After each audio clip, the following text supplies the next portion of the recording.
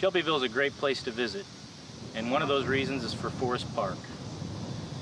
Forest Park is located on the edge of Shelbyville, and it's an excellent place for activities year-round. There are a number of ball diamonds for baseball, softball, and also soccer.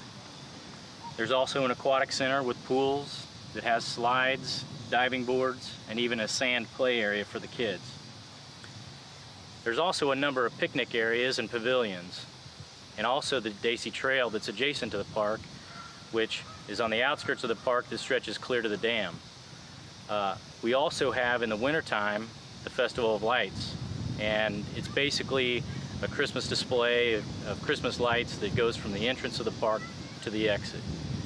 Now, one of the central focuses or focal points of the park is the Chautauqua Auditorium. This structure was built in 1903. It was designed by an architect named Morrison Vale and was built for $7,500. The structure is a 20-sided wood structure with a radial truss design, which allows for no interior columns to interrupt the view of the stage from anywhere in the auditorium. If you think of a bicycle wheel turned on its side, the structure is very similar in that its center hub, or king post, and the wood and steel structural members that make up the spokes is very unique because of the radial truss design. It has a clear span of 150 feet. The original Chautauqua was intended as a cultural event geared towards education. There were a number of Chautauquas on the circuit that people would travel to attend. Most of the time they camped around the area where the Chautauqua was held. The Shelbyville Chautauqua Auditorium has been used for a variety of events over the years, including speakers such as William Howard Taft, former president, William Jennings Bryan, Billy Sunday, and Carrie Nation.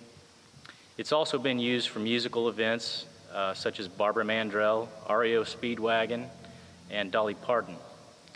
Alison Krauss even won a fiddling contest here. We also use the auditorium for wedding ceremonies, plays, and many community events. As I mentioned before, we've had a number of national performers here in the Chautauqua Auditorium, and what you see here are signatures from different acts that have performed previously. Some of these go back to the early 1920s, and we even have the Chicago Ladies Sax Band from 1921. 90 years later, we have a couple that signed the wall that just got married here in April 16th of 2011. The Chautauqua Auditorium is really the focal point of Forest Park. It's served the Shelbyville community for over 100 years. It's a really unique structure, not only with the design, but in the history of the building. I recommend that if you've never been inside the building, that you plan to visit and see for yourself why the Chautauqua Auditorium is one of the great places to visit in Shelbyville.